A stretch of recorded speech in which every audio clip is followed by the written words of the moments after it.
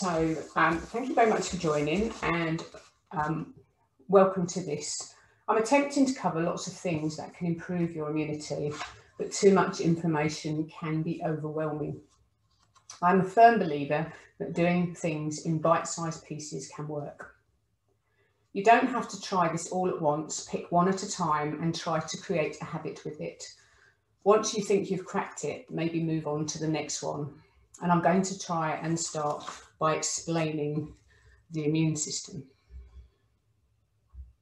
The immune system, it's the basic defense system for your body. It protects you from harmful pathogens and diseases, and it should prevent, or at least at a minimum, limit the invaders that come into your body. There are 3 layers of defense. There is the barrier immunity, the innate immunity, and an acquired adaptive immunity. And I'm going to go through those 3 for you quickly, and then we'll move on to some of the things you can do. The first part of your barrier immunity is your skin.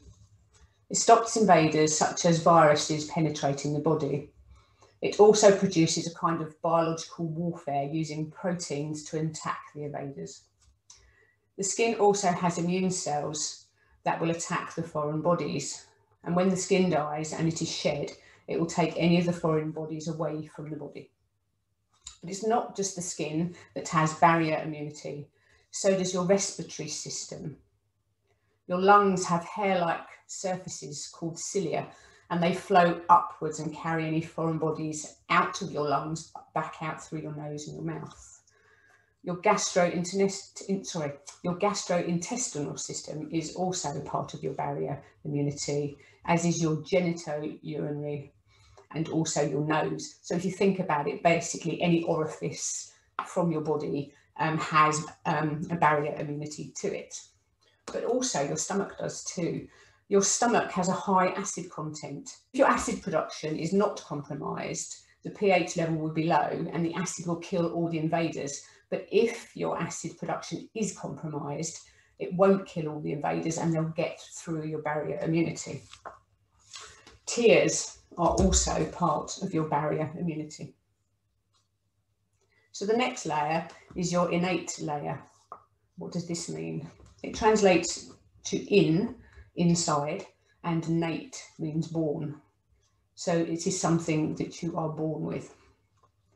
It was already present in your body from the time you were born. It comes from your parents. And there are many different cell types with different actions. For example, neutrophils, and they use a process called phagocytosis. Phago means to eat, and cytosis means cell. So you have cells in your body that go around eating all the foreign bodies. And usually they are the first cells to arrive when a pathogen or disease is discovered by your body. They contain chemicals and enzymes, and the neutrophil will surround the pathogen and then use chemicals within them to destroy the invader.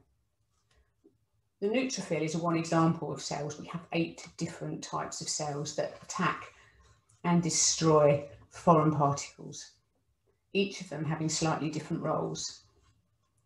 And they also work alongside the complementary systems which secrete enzymes which act to stop the invaders. This part of your immune system is very fast responding. And then you have the adaptive immunity. This develops after we were born. It is created in response to exposure to a foreign body or infection. Your body learns how to fight a specific infection. So it remembers the pathogen and the previously successful response and triggers the same response using lymphocytes and antibodies. Antibodies do not always kill the pathogen, but they can call other defences to aid in this destruction, such as phagocytes or enzymes. But this adaptive system is a slow responder. So what can we do to help our immune system work effectively? So we move on to the little bit of more interesting stuff. So coming on to nutrients. What you eat impacts your immune system. The best way to improve your immune system is to eat a healthy diet. This in itself is a minefield. What is healthy for one person is not healthy for another. And just a very small example of this would be nuts. It can kill some people and others are fine. It is important to understand that vitamins and minerals are required to improve your immunity. These can be obtained from the diet, but modern farming methods may not provide as much as you need, so sometimes supplementation could be a benefit. I'm going to go through a list of vitamins and minerals that are really key for your immune system. And if you've got a notepad and paper, it's a good idea to write some of these down. I'm going to give you what they do, what they are, and also some examples of them. Vitamin A helps to produce white blood cells in the bone marrow. I mentioned neutrophils earlier. They are white blood cells. So vitamin A is found in fish, meat, liver, carrots, spinach, broccoli, cheese, apricots, mangoes, and they're just a few examples. If you were to use Google and type in food with vitamin A in it, you get lots of different articles giving you lots of information. Vitamin B, this strengthens your immune system. There are 7 different B vitamins. If vitamin B9 and B12 are low, then the immune system will be impacted. You won't fight infections as well. But vitamin B, all the different variants are in things like meat, fish, milk, yogurt. My favourite are asparagus, avocados, banana and strawberries. They're all very high in vitamin B. Vitamin B is a complex, so they all have different roles. Folate, for example, is part of the vitamin B complex. And if you have digestive issues, you may not be synthesizing or using these particular vitamins. I will come on to that further to give you some more information. So vitamin C is the next one. I'm sure everybody's aware this is good for you when you've got colds. Everybody goes straight to it. It's commonly used to boost your immunity and reduce the time that you have a cold or flu. It can also help to remove toxins from the body. It's actually known as a chelator. Chelator is a vitamin that will, or a mineral that will actually strip toxins out of your body. It's found in oranges, lemons, bell peppers, blackberries, kale, strawberries, kiwis, just to name a few. And next comes vitamin E. It helps our cells to regenerate. It's found in walnuts, almonds, peanuts. If you've got a nut allergy, it's also found in spinach, broccoli and sunflower seeds. Vitamin K. This one is useful for our digestive system, where a high percentage of our immunity is found. And for some unknown reason, I haven't put a list together for what vitamin K has. I can always do that later. Just make a little note of that. Iron, that's the next biggie, helps carry oxygen to your cells via your circulatory system. It's found in red meat, chicken, beans, broccoli and kale. And I'm going to name a few that are a little bit less common. There's one called selenium. This is a mineral and it reduces the oxidative stress on your cells. It helps your body fight disease. It reduces inflammation, which is very important to your immune system. And it can be found in eggs, shiitake mushrooms, tuna, Brazil nuts. 2 more to go, 3 more to go actually. Zinc, this helps with wound healing. It helps your cells divide, so we're constantly replacing our body. It's found in meat, fish, beans and nuts. Zinc is one of the few minerals that actually you can get toxicity for, so it is recommended that you don't take more than 45 milligrams a day. And then omega-3. I'm going to cover omega-3 again a little bit later on. It helps you absorb sunlight. It's found in fish, specifically tuna, herring, anchovies, mackerel, salmon, all those oily fishes, but even cod, which is not an oily fish, does have some omega-3 in it. So we're going to move on to the next vitamin, which is vitamin D. And as you can see, I've brought the sunshine into our slides. Sunshine on a snowy day. So where to get your vitamin D? Vitamin D is a unique vitamin because it can be made in the body from exposure to sunlight. How much vitamin D you get from sunshine is different in every person. It depends on a few things: your skin colour, where the sun is in the sky, and where you live in the world. So here in the UK, the sunlight is not so strong during the winter, and it doesn't give us enough to meet our recommended daily allowance.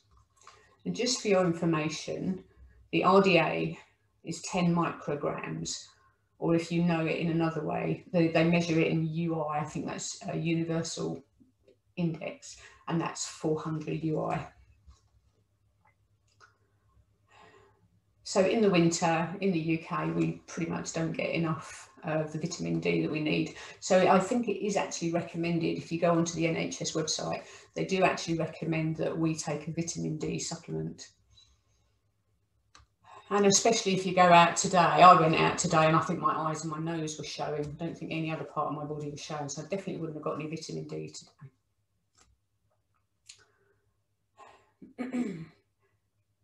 There is also a feeling that the RDA that is given on many websites is not enough for many nutrients. So although the RDA is 10 micrograms, it may be that you need to have a little bit more than that. And be aware that RDAs are dependent on age. So a child may not need as much of an RDA, or an older person over 65 might need more. I would, after doing some investigation on this, I would actually recommend that you have an intake of 25 to 100 micrograms, and that should be enough to ensure you've got enough in your blood. So I would like to provide you with a list of the benefits of getting vitamin D. So while you're reading this little list, I'm going to read a few more bits and pieces. There are other sources of vitamin D: fish, especially oily fish, like we mentioned earlier. Some other fish, like cod and trout, also contain it. And also how you cook your fish can deplete the levels of vitamin D. So steaming and baking hold on to more of the initial levels of vitamin D than, for example, pan frying. Eggs also contain vitamin D, and so do mushrooms. But how about this for an interesting fact? Mushrooms only contain vitamin D if they were grown outside. And how are you going to find that out? I don't think they put on the labelling that it was grown outdoors. A lot of times mushrooms can be grown inside, so it's something to be mindful of. You can also get your vitamin D from supplements. Omega-3 tablets actually have vitamin D in it, and so do cod liver oil tablets, or alternatively you could take a vitamin D tablet. But did you know there are two different types of vitamin D? There are vitamin D2 and vitamin D3. Vitamin D2 is obtained from the UV radiation of the yeast sterol estradiol. And estradiol is similar to cholesterol, and it's found naturally in sun-exposed mushrooms.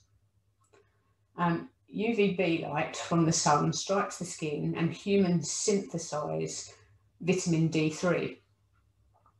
So it is the most natural form. Vitamin D is also found in the oily rich foods. It is then ingested and absorbed into your lymphatic system and enters your blood. So as I've said, vitamin D comes from the skin or your diet, but it is biologically inert, and it requires your body's involvement to activate it. So first it comes into the liver, and then it comes down to the kidneys. And once it's been through both of those processes, it is then a biologically active form of vitamin D. And vitamin D is needed to stimulate intestinal calcium absorption. Calcium is really important from the body. Not only is it in your bones, but without calcium, your muscles don't fire. You need it for every single movement your body does. So without vitamin D, you only get between 10 and 15% of the dietary calcium that your body needs, and about 60% of phosphorus. Vitamin D enhances calcium and phosphorus absorption by between 30 and 40% and 80% respectively. So do you think you're low in vitamin D? Well, I didn't think I was, but in March last year, I asked for a vitamin D blood test and was told that my levels were at 17 ng millilitres.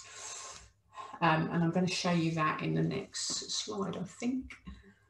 Yes, so on this slide, my levels were 17 ng. So if you look at the bits at the top of the page, it says the COVID-19 severity. I was in the first bracket. So that means if I had had vitamin D levels as they were a year ago, if I was to have caught COVID, I would have suffered quite critically. This slide is an American slide. This is not a UK slide, but this is gathered with evidence. I haven't had my vitamin D tested again, but I do now take a vitamin D supplement, and I have since March of last year. I hope that after 10 months of supplementations, my levels will be much better, especially with all that garden yoga we did last year. So this shows that if your vitamin D levels are low, it could be an impact to you. I would hope with the amount of vitamin D I'm taking that I'm now in the 4th column rather than that. So just wanted to show you that it can have an impact. Again, the next slide I'm showing you is also from the US, and it shows you by ethnicity how many people within that environment. So, for example, if you look at the column that's the white column, they tested 2,377 people. There's a number in a bracket at the bottom. And basically this is saying that if you're in green, you are in the minority. So I think on that particular screen, it's not even 20% of people that are white that were tested had enough vitamin D in their body.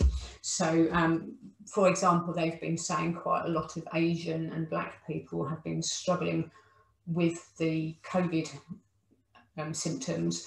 And if you can see, it also shows that they've got vitamin D deficiencies. So, moving on to my next slide. Where am I? So, getting vitamin D through sunshine is a controversial topic. So I wanted to give you some more information so that you can make an informed decision. Sunshine is good for our health. There are 3 types of UV light that come from the sun: UVA, UVB and UVC. And vitamin D isn't the only benefit we get from sunshine. We also get nitric oxide, and I will come on to nitric oxide in a bit. We're going to start with UVA. It's less implicated in skin cancer, but it does contribute to aging and wrinkles.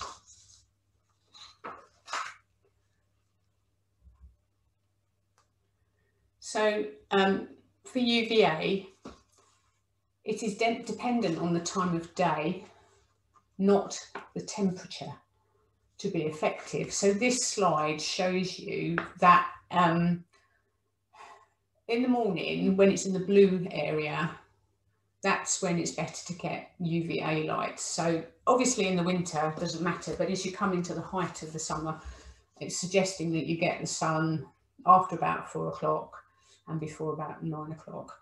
And the more it comes into midday, the more chance you'll have of burning yourself. So the recommendation is stay out of the sun between 11 and 2, unless it's a normal British day and it's not that hot. But we did have some very hot days last year. So it is, in the summer, it is better to get morning or late evening sun, and in the winter, any time of day. This is the index for the summer. UVA releases nitric oxide into the skin. So what benefits does nitric oxide have?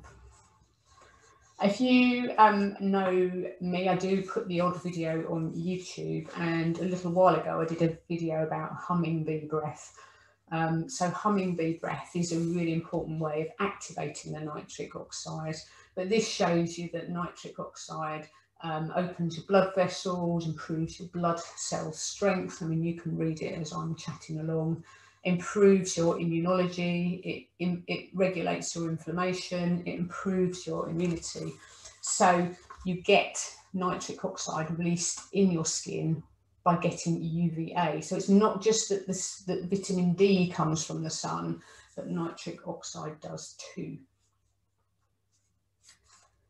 So we're going to move on. Hopefully everybody's read that. So coming back to this slide, UVB is the main cause of sunburn and skin cancer, but UVB promotes vitamin D. UVC does not penetrate the atmosphere, but studies have found that supplementing fish oil or obtaining fish oil via foods can reduce your exposure to sunburn from vitamin UVB. There's actually been some really good studies on this, and they show the more fish oil you have in your skin, the less you burn, so therefore allowing you to stay in the sun a little bit more. So I wanted to show you the benefits of omega-3 fish oil. Fish oil can reduce the effects of UVA on the immune system by around about 48%. But don't confuse omega-3 with omega-6. They are different. Omega-6 is found in vegetable oils.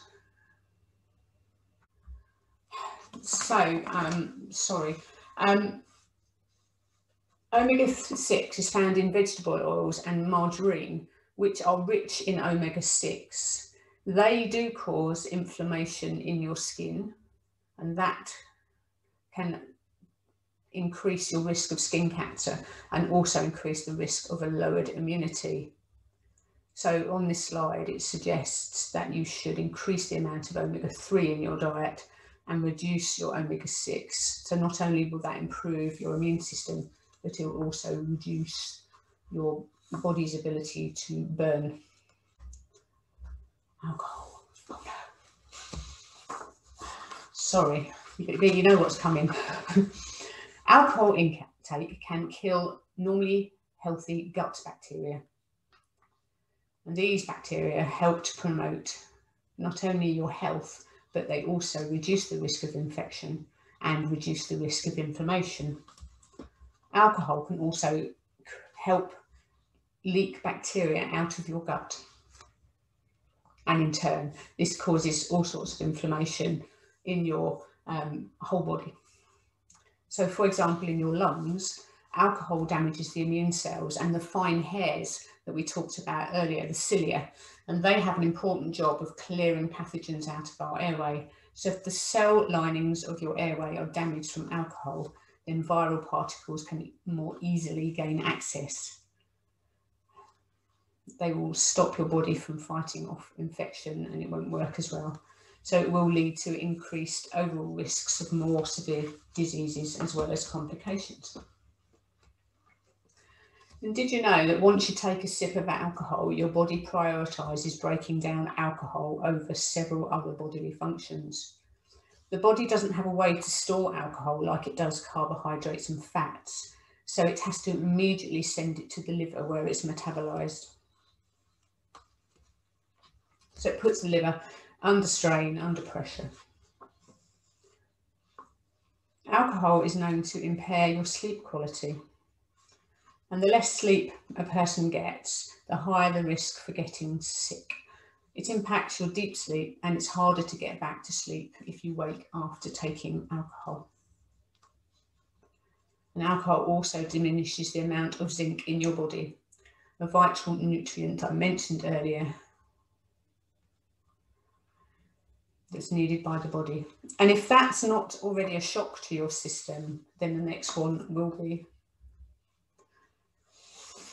Ooh, cold showers. Ooh, makes you shiver just thinking about it. They can actually improve your energy, your alertness, and blood circulation. As the body, in response to the shock of cold water, deepens its breathing and increases its heart rate to warm up and increase your oxygen intake. Cold showers can also improve your mood by stimulating noradrenaline secretion in the brain, to the extent that cold showers are often prescribed by doctors as a treatment for those suffering from depression. Taking a cold shower has been known to increase your immune system by 30%. It boosts testosterone levels, and although that's a male hormone, we all have it in our bodies. It is needed by women as well as men, and it has several metabolic and fat burning advantages to boot. So I'm just going to show you a list of all the other benefits that having a cold shower has. I'm sure you can read those on screen instead of listening to me. Detoxing and helping eliminate toxins in strengthening the immune system, obviously good ones. And as I said at the beginning of this, I have done all of these, and I do this one regularly. So every time I have a shower, I do this. When you get out of a normal shower, do you find the room is always cold? But if you take a cold shower, your body will be used to the cold and you won't feel cold in the bathroom anymore. So I just thought I'd give you a few tips on what to do when taking a cold shower. Start with your normal shower and do everything you normally do. Wash your hair, have a shower. Take some deep breaths to get the air in through your nose, get yourself prepared, and then lower the temperature. You don't have to lower it straight to cold.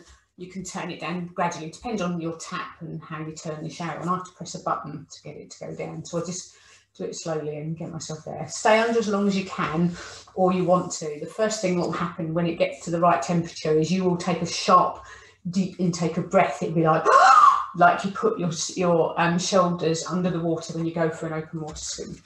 Remember those beach holidays. Stay under as long as you can. Use your breathing deep and slow to help you stay under longer. And you can start with 5 seconds and progress up to 60. I think I managed 40 seconds this morning. And then I had to get out. It was too cold. There was no right and wrong, just what works for you. If you feel you're going to hyperventilate, be aware of your breath and try to slow it down. If you can't, it's not a problem. Just get out of the shower. But don't give up. Keep trying. It will get better. And you can even celebrate with an arm pump to stoke your body. It's a mini reward. You did it. First time I went for it, I really wasn't sure about it. I'd watched a video. If anybody's heard of Wim Hof, he talks about rewiring your immune system by having cold showers and certain breathing techniques. And it was him that I saw doing this, and I've seen lots of other videos on it, and actually it's now part of my routine. So I make sure at the end of every shower water goes cold. But what next? Maybe outdoor swimming. I've actually been thinking about that today, thinking I might do that next year. So I'm going to change the mood a little bit and make you feel a little bit more comfortable, and get my screen to work. Massage. Everyone like this one. How does massage help the immune system? It improves your body's lymphocyte production. That's one of your white blood cells, and they help to destroy the baddies. It enhances immunity by stimulating lymph flow, the body's natural defense system. And your lymph system works alongside your circulatory system. It also helps to flush toxins out of your body. So again, they're not just for helping ease tight muscles or problems that you've got. Massage is good for just your general well-being. Don't forget to relax. Take some time out for yourself. Chill out. Feel calm. Imagine you've got the sun shining on you. What a beautiful place for a hammock. So exercise. This is a picture of my husband. And this is Warrior 3. He was showing off his yoga skills when we were out. I think this is in Holbridge somewhere, down where the alpacas are. So when he saw this, he just said, "Oh my God, I look fat." So research shows that physical activity can boost self-esteem, mood, sleep quality and energy, as well as reducing your risk of stress, depression, dementia and Alzheimer's. If exercise were a pill, it would be one of the most cost-effective drugs ever invented, said a guy called Nick Cahill, who's a health promotion consultant. I just liked that quote. For any type of activity to benefit your health, you need to be moving quick enough to raise your heart rate, breathing faster and feeling warmer. If you're working at a moderate intensity, you should still be able to talk, but you wouldn't be able to sing the words of a song. An activity where you have to work even harder is called vigorous intensity activity. And there is substantial evidence that vigorous activity can bring health benefits over and above that of moderate activity. You can tell when it's vigorous activity because you're breathing hard and fast and your heart rate has gone up quite a bit. And you're working at this level, you won't be able to say more than a few words without pausing for breath. And I was interested to see where yoga came in all this, bearing in mind you all know me from yoga. So does yoga fit into any of the above categories, moderate intensity or vigorous intensity? Because I don't believe it holds you at moderate or vigorous level mentioned on the NHS website. I wondered if it had ever been proved, so then I went off and did some investigation. And it has. And these are the points I found. In yoga, muscles respond to stretching by becoming larger and capable, sorry, I've lost my place, capable of extracting and using more oxygen more quickly. In other words, the side benefits of flexibility include increased muscle strength and endurance. Yoga may also improve strength, aerobic capacity and lung function depending on the practice. And if you come to any of my classes, you know I'm always working on your lungs. I actually think we all had our heart rate up this morning, at this morning's class as well. It improves your health, reduces your stress, improves your sleep. This is yoga, not just exercise, and it often acts like a powerful therapy to help heal relationships, improve your career, and boost your overall outlook on life. You just need to make sure your yoga practice includes a balance of poses that build strength, stamina, and flexibility, along with breath work and meditation to help develop body awareness. Finally, yoga tunes into your body and helps you to better coordinate your actions. When you bring your breath, your awareness, and your physical body into harmony, you allow your body to work at its maximum capacity, fitness capacity. A yoga class is merely a laboratory for how to be in harmony with the body in every activity outside of yoga. This improved physical wellness and fluidity enhance not just the well-being, the physical well-being, but they also permeate all levels of our being. And unlike exercise, yoga offers a path to constant improvement. So we're going to move on to our digestion. How healthy is your digestion? This picture shows your full digestive tract. So basically your digestion starts in your mouth, chewing your food. And that's how you start to break down your food. Your body adds enzymes, and the more you chew your food, again, really trying to chew your food down is really good for your immunity. I often ask people to think about that if I'm talking nutrition with them. It's one of the first things I'll say. And slowing your chewing down can have a really good impact on your stomach because it has less work to do because you've already started to break the food down in your mouth. So next stop is your stomach. If anything is wrong here, it can put the whole of your digestive system out of whack. So if you've got acid reflux, you suffer from gagging, heartburn, burping, feeling gassy or feeling sick, they're all signs that there's something wrong in the stomach and some work may need to be done on that. Once released from the stomach, it then moves on to the intestines, and the pancreas, the gallbladder and the liver are immediately involved. They help to break down fats, control your blood sugar levels and produce enzymes, etc., to break the food down further. Your intestines are covered in cells called enterocytes, and these stop unwanted nasties from getting through your intestinal lining. And if they are in good condition, then nothing will get through your intestinal lining that shouldn't do. But if they are in a bad condition, then your digestive system really needs some help. So let me just show you a comical version of a good and bad enterocyte. So what you want is the healthy one on the left rather than the sick one on the other side. They release digestive enzymes, and the stronger their cilia. You've got these little hair things all the way around the body. They're microscopic and they help move the food along, they help digest the food. And if it looks like the sick one, then you have got to do some work on your stomach. Different processes happening in your small and large, different processes happen in your small and large intestines, and so do different illnesses: IBS, bloating, Crohn's disease, colitis, excessive farting, diarrhea, constipation, diverticulitis. These are all problems from your small and large intestine, but it's just a small list I've given. There are many other things.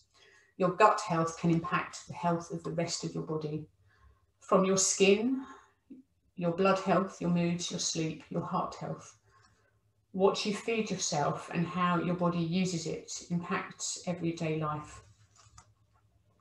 If the body isn't functioning well, then you might start struggling to get the right nutrients from your food. So where do we start? I'm going to bring in probiotics and tell you a little bit about probiotics. What are probiotics? They are beneficial microbes. They are microbes that work in synergy with your body, not against it. The word probiotic translates to pro-life or for life, whereas antibiotics means against life. You have more microbes in your body than you have your own cells. I remember hearing that the percentage is around about 95% microbes to 5% body. Your mother passes her microbes to you whilst in the womb and during natural childbirth, and continues to help build your microbes by breastfeeding. Colostrum has up to 40% probiotic content. So how do you continue to build your beneficial microbes once breastfeeding stops? You have to feed them with life cultures, such as a probiotic supplement or a natural yogurt with live cultures. There are also some foods that you can take that can help feed your microbes. Some things like kimchi, sauerkraut, kefir. Kombucha seems to be the one that everybody's talking about at the moment. Kombucha is a tea, and also lassi, which is a Indian drink. It's a fermented milk drink. These all have very rich cultural heritages. So sauerkraut, I'm sure you all know, is a German fermented cabbage, but the Germans have been eating it for years. It's not gone out of the diet. Pickles are also a fermented food, but a lot of the pickles we eat from the supermarkets these days have got sugar in them, and it's not necessarily the right way to do a pickle. But they do have rich cultural heritage and medicinal benefits. So why are they important? Probiotics are responsible for 70% of our immune response. Probiotics stimulate everything from your T cells to your macrophages, and these are your white blood cells. Probiotics can activate phagocytic cells to coordinate an immune response. I mentioned them earlier when we were talking about the immune system. Basically, they're the killer cells that go in and kill all of the viruses or baddies that come into your body. So, probiotics are the new antibiotic. Antibiotics nuke our body's immune system. It is well known that antibiotics kill bacteria and can make us better, but what isn't well known is that antibiotics also kill your good bacteria. They strip you of all of the bacteria you have in your body. And since probiotics compromise 70 to 80% of our immune response, antibiotics will impact your immunity. The moment our probiotics are gone, opportunistic parasites, fungi, and pathogenic bacteria rush to fill the ecological void. Moreover, this use of antibiotics will create drug-resistant bacteria that can't be defeated by antibiotics. The use of antibiotics can create superbugs like MRSA, which are immune to many different antibiotics, and in some cases they are immune to all antibiotics known to man. However, it's not all doom and gloom. Probiotics can defeat these bugs with ease. Probiotic bacteria and pathogenic bacteria have been fighting for billions of years, and healthy humans have the perfect environment for probiotic bacteria to beat the pathogenic bacteria. The fact that humans have been surviving before the invention of antibiotics is proof how powerful probiotics are. As an example, did you know that humans can't actually digest lactose, which is found in milk? It's our probiotics that digest it. So if you have an overgrowth of bad bacteria, they can actually create morphine from these substances, and you then become addicted to your own body's ability to create morphine. But you get sick because your body is unable to digest the lactose and casein. But because you're addicted to the morphine, you just keep taking it. So it may be worth taking a step back and listening to what your body has to say.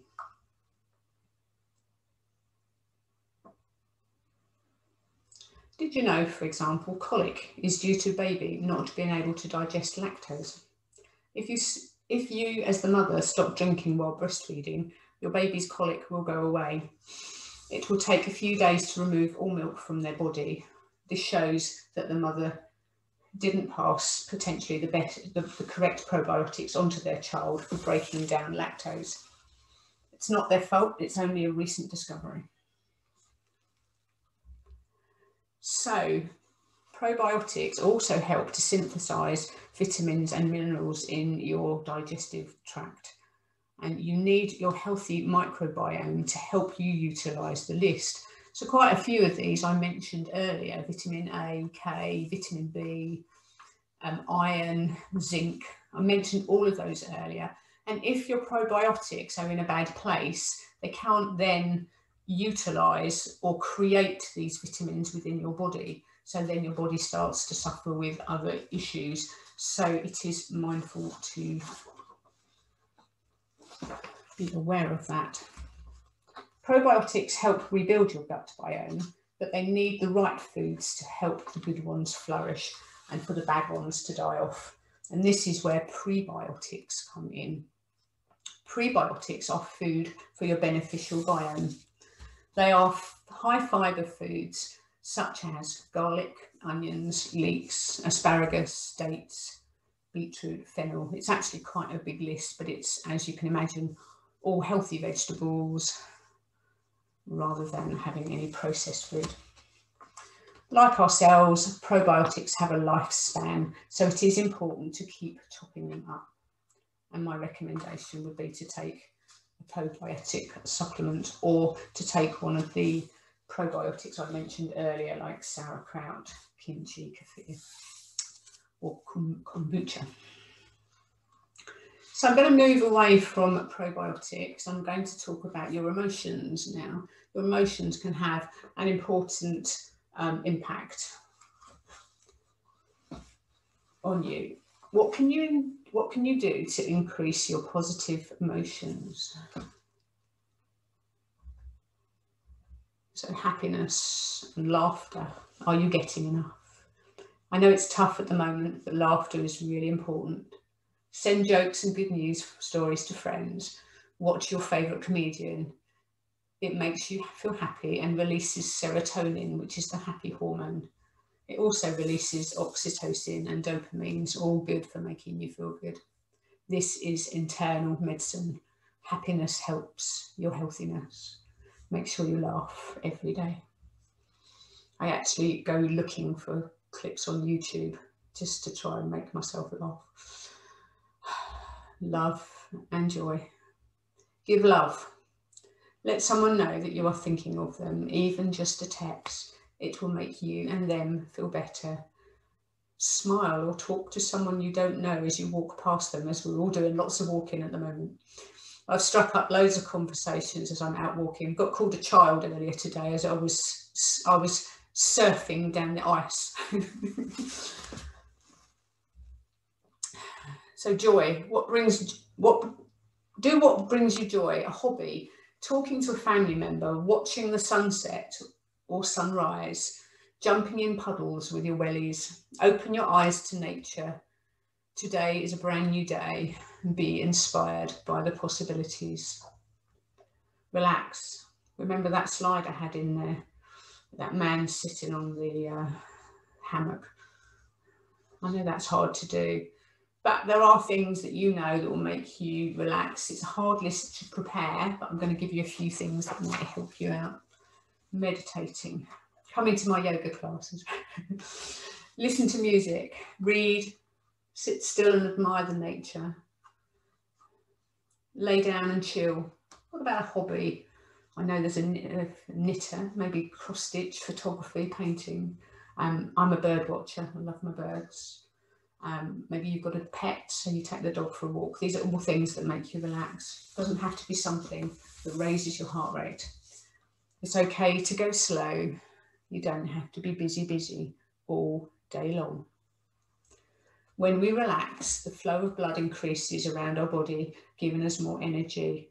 It helps us to have a calmer and clearer mind, which aids positive thinking, concentration, memory, and decision making. Relaxation slows our heart rate, reduces our blood pressure, and relieves tension. It also aids digestion as we absorb essential nutrients more efficiently when we relax. It also helps to fight off disease and infection, and therefore aids our immune system. But there's another side to emotions. We've just talked about increasing the positive ones.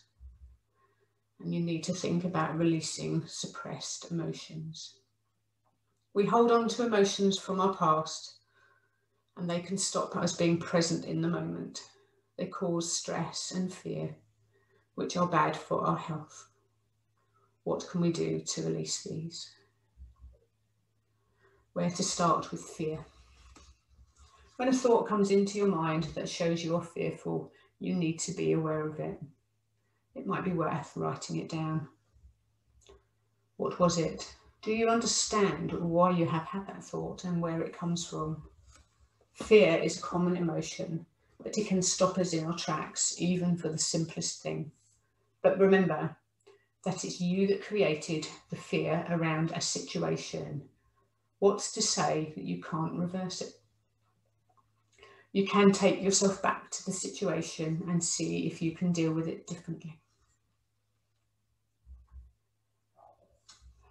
Think about practicing daily forgiveness.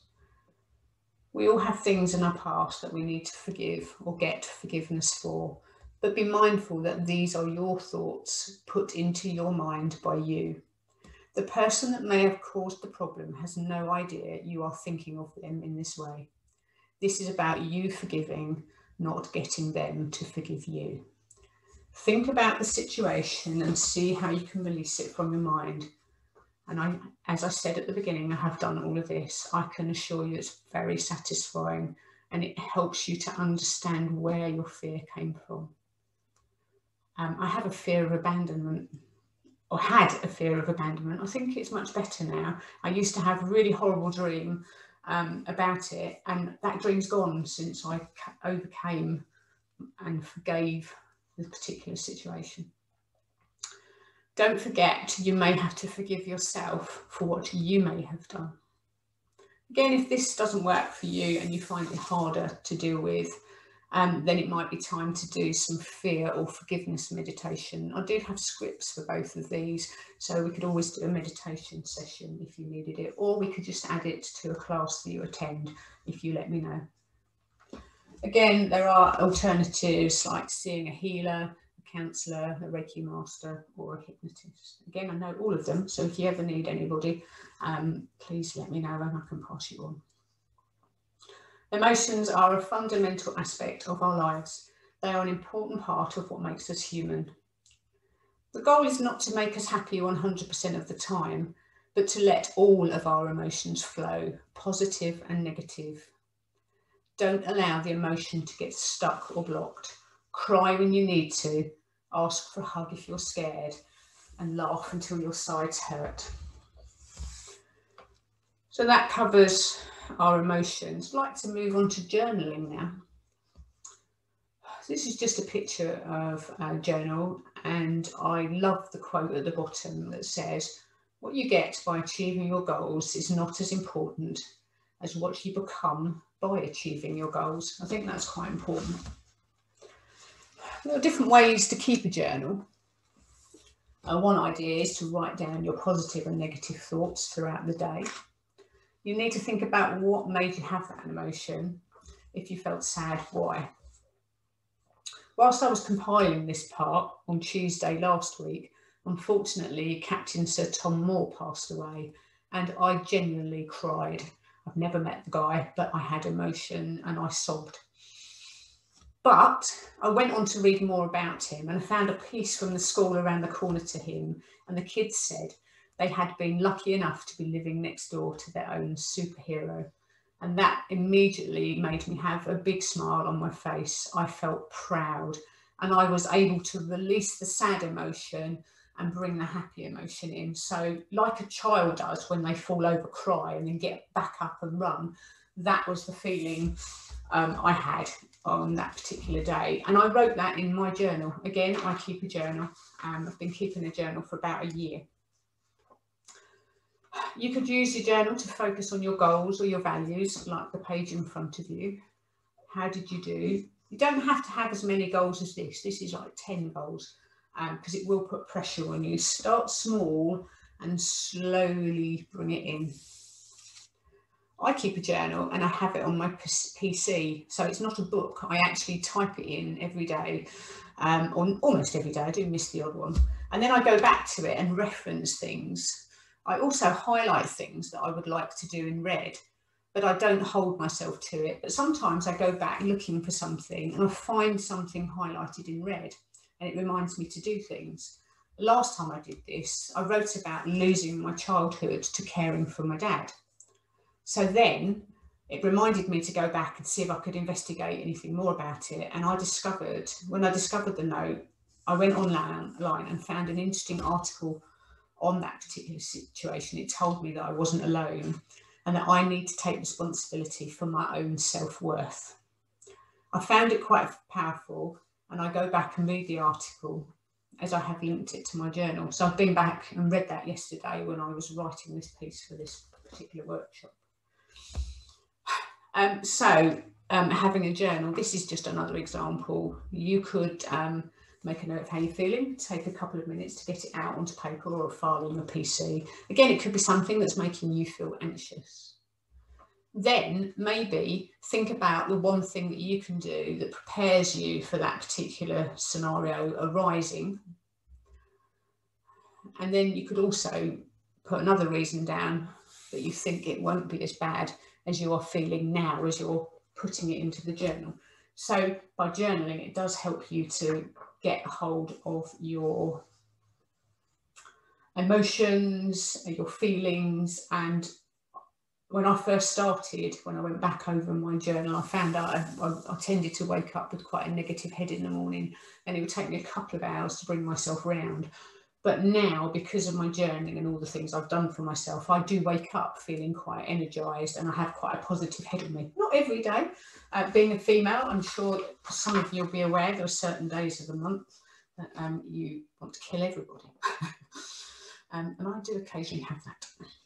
So journaling, really good, really important way to do it. And if you need any help or advice, please feel free to ask. I'm going to move on to sleep now. So if you've been attending any of my classes recently, you may have heard my meditation about the pineal gland. I wanted to show you where the pineal gland was. So there's two little pictures there to show you where the pineal gland is. Light stimulates your pineal gland, the hormone gland in your head. It comes into your eyes, and the pineal gland has photoreceptors and differentiates between light and dark. The pineal gland releases serotonin during the day and light, which is your happy hormone, and it releases melatonin during the evening or darkness. So if the day isn't as bright or you don't go out, you won't release as much serotonin and may not feel so happy. But I want to share something else with you that I found out recently. Did you know that light is actually measured in lux? The luminescence of light is measured. So let me set the scene for how much lux you get. So this was from Wikipedia. This shows you how much lux or illuminance you get from different places. So when there's no moon in the sky and it's an overcast night, you get bugger all lux, 0.001. If you're in an office that's got not many windows, you get 80 lux. And if you go right down to the bottom and you get full direct sunlight, possibly on a summer's day, that last slide, but then just different scenarios to show you. So one thing to think about, what you can do to improve your lux or decrease your lux. Bearing in mind we've been talking about the pineal gland. In the evening, we now have the the benefit of electricity, and we have adjusted our lives to use artificial light. Bright TV and lights on in the evening, this impacts your production of melatonin and means we are more awake in the evening. Your body still needs between 7 and 9 hours sleep every night. And you might find that you're ending up being more tired in the morning because the light is so artificial in the evening. But there is something in what they say about stopping screens, so TVs, laptops, phones, at least 30 minutes before you go to bed. Otherwise, you won't have enough melatonin to help send you to sleep. But there are some things you can do. And again, as I said earlier, I am trying these myself. So I'm actually turning the lights down in the evening room as soon as I get there. I put my screen down. I try not to look at my phone. I used to sit with my laptop on my lap whilst I was watching the telly. So I'd have the screen light, my phone would be there, and the telly. So now the lights have been put down at least an hour before we go to bed. And I have no screens in bed unless I'm going to listen to a sleep meditation. But I turn my phone over and put the light down so that the bedroom is dark. And if you set this as a goal, or a habit, you might actually find that your sleep gradually improves. I have been doing this for about 5 days now, and I am finding that I am going to sleep a little bit quicker in the evening. I used to roll around quite a lot. I probably would be awake for at least half an hour, but I reckon I'm down to about 15 minutes maximum now. And one day, I don't even remember putting my head on the pillow. It was straight out. And I hadn't had alcohol. I'd like to point that out as well. So, thank you very much. I hope that I've given you lots to think about, but don't allow yourself to get overwhelmed. Take it slowly, pick one at a time and add it to your routine if that's what you want to do. I try to add something new regularly. So this week it's been turning the lights down in the evening and putting my phone down before bed. I can say that, as I said, I've been doing it for about 5 days, but I feel I'm going to sleep faster, but it's only a feeling. I don't have stats. I'm not plugging myself into any computers or anything to get any readings. So, but it's something that I've looked into and I am trying. There are many more things that you can try, but I only had an hour and I have overrun. Would love to hear from you which ones you try. And as I said, I'm happy to field any questions you have. But don't forget, if you don't feel comfortable, you can always ask me privately. I just need to do my disclaimer. Everyone is different. We all have different likes and dislikes, different strengths and weaknesses, and illness can appear in different ways. The information in this workshop is my opinion and is intended for information only. I am not medically trained. I am a nutritionist, but I am not medically trained. The information provided here is designed to support, not replace, any relationship you already have with your existing practitioner or physician. This has been gathered on my journey to wellness and it is shared for informational purposes only. And as I said, all information here is gathered from research and studies. I have not made any of this up. I've been trying them and I've read lots of evidence on it.